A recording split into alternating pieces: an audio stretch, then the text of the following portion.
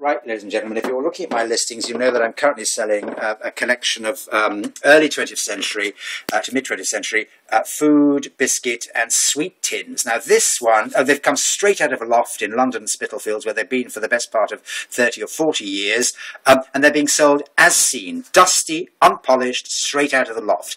This actually looks rather earlier than sort of mid-20th century. It looks like it might be sort of 1920s or even sort of, I don't know, Edwardian. The lettering is a slight sort of Edwardian look. It is for Pascal's crème d'orange, which is obviously some sort of sweet. Let's look at the inside first. Utterly original, strange, spiders, webs, things. It's rusted to a certain extent. It's absolutely original, dusty condition. It would, I think, polish up well, and then you polish over the old distressing, and that would give it a sort of nice sort of patina and look. But it is in original condition, and it has this charming sort of instruction on the side: to eat with ease, the fork will please. I presume you've got a little fork to eat these dainty sweets inside. But there it is, Pascal's. It's scratched, it's a bit rusty, but it's still readable as an orange box, early 20th century, charming sweet box. Thanks very much indeed. Bye.